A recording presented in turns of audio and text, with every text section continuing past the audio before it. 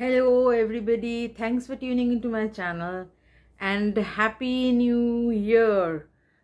Happy new year. This happy new year is to be said with so much meaning that we really have to make this into a happy new year. To begin with, there is sunlight in my country. Right now there is a lot of sunlight, little rays of sunlight coming in, and this ray of sunlight gives us new hope that 2020, whatever devastation 2020 left behind, we should be able to get around it in 2021. There are two major good news that has come already. One is the virus, vaccination for the viruses are all on the way. I mean, all on way, and Canada people have been vaccination has started for Canadians.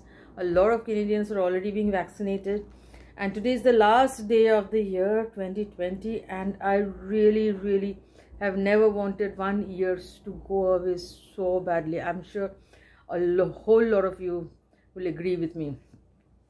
This Christmas tree behind me is decorated by my son. Mostly we kind of celebrate it every year. This is not a real tree. This is a fake tree. You cannot really make out. It's a fake tree, and we keep on adding decorations every year, so it keeps on increasing the decorations part of it. And second good news is that Sushant Singh Rajput, the news which had kind of shaken the world a bit, there is a good news at the front that CBI is still investigating, and CBI is actually going into the details of his possible murders as well. So they're not just ruling out murder at all. So which means, and it has been a very formidable explanation from CBI to Dr. Subramaniam Swamy, and I'm sure this means a lot. They have been trying to send us a message to all those people who thought the case is over and gone and nobody is going to look into it anymore. So the case is not shut down. The case is still ongoing, and they are looking. All of you must have read the 3-page content in the CBI investigation, which says that they have gone deep into the post-mortem reports. They've been interviewing. They are doing their job very well. So we have to wait and see what the results come out to be.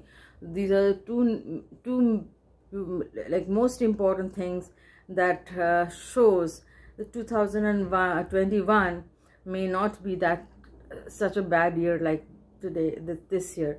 And the third good news is I hope there is a problem in the flights from Toronto to Montreal, but I'm pushing my luck, and I'm really hoping, please pray for me, that I want to be in India in 2021 in January. There's been a problem with my flight, so let's just hope that goes away. With all the mental power, all the strength we have, all the good luck that we need, for me to go and for me to clear this way. And I just want to go to India and be with my country, be with my people for 2021, for some time in 2021. Everybody knows Canada is very lonely, particularly during snow. It's very lonely and depressing, and it's the work that keeps us going and the people at the workplace that keeps us going. But this year especially this year, because of COVID, the government has imposed very severe restrictions on partying during this period from 25th December to January 20th. You cannot even call one person into your house. So we are all staying alone in our apartments or houses with the depressing snow around, and this sunlight, just this sunlight was a blessing today. Today we had sunlight, so I just thought of talking to you. Otherwise, most of the days it's dull and dreary. I'll show you the outside a little bit. You'll know how dull and dreary it is. But today there is still sunlight. You can see the sunlight, right? There it is, breaking through the clouds. It's sunlight. Otherwise, most of the day it's gray, absolute gray. Today the sunlight is broken a little bit, and today we are very happy that this might mean that the new year is going to be a much better year than 2020. I just hope all of you have a very happy new year.